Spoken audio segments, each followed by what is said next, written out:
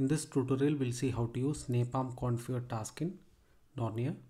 First I'll import napalm configure and I'll go to the documentation of this, and here first we need to give the task name, then either we can give a file name or configuration lines. You can see the description here. In the previous tutorial we have seen how to send napalm CLI. There we were passing commands. So I'll take a copy of that and paste it here, and here I'll change to napalm configure, and task name I'll change to napalm configure. Need to remove the parenthesis here. Instead of commands I need to give configuration, and we can see that in the document. Then we need to give the commands in a string format. So I'll just add an interface here, interface 𝗨𝗏𝗺𝗖𝗂𝗋, and now I'll verify the interface. Now we don't have any 𝗨𝗏𝗺𝗖𝗂𝗋 interface here, so let us try running this. Here I can rename this to conf result conf,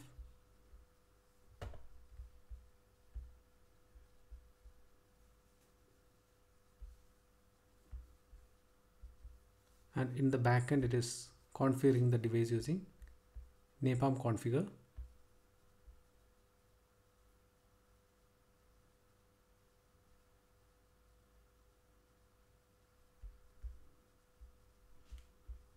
Okay, here it is saying this has changed the configuration of device. In all these three devices, this has added 𝗨𝗏𝗺𝗖𝗂𝗋, and we can verify that. So now we have 𝗨𝗏𝗺𝗖𝗂𝗋 interface in all the three devices,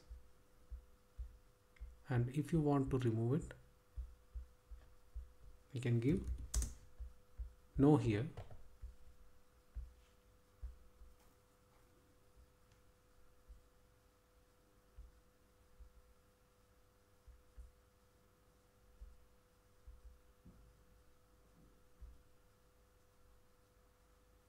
and you need to have SCP server and archive enabled in the device for using napalm configure. And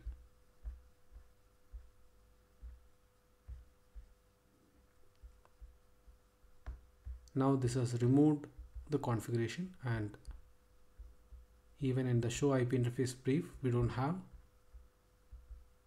𝗨𝗏𝗺𝗖𝗂𝗋. Now we'll see how to send it from a configuration file, and I have two files here. One is _routes.txt. This will add all these static routes into the device, and here we'll verify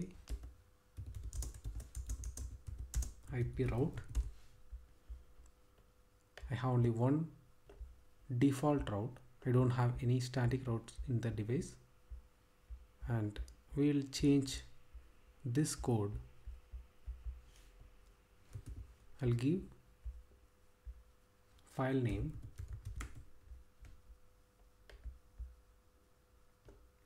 and file name is _routes.txt, and here I'll change the command to show run pipe include IP route, and let us try running this.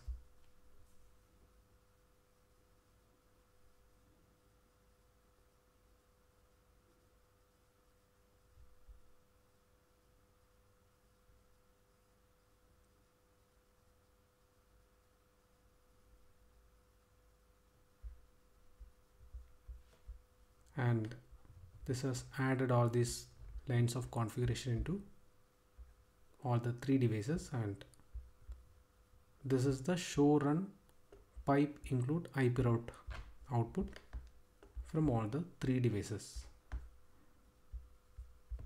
and we can verify that from here as well.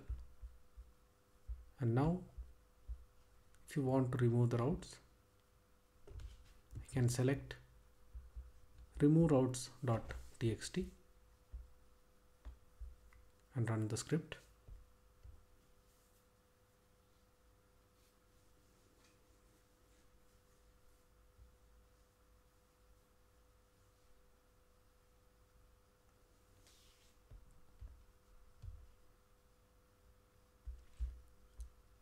Now this has removed all the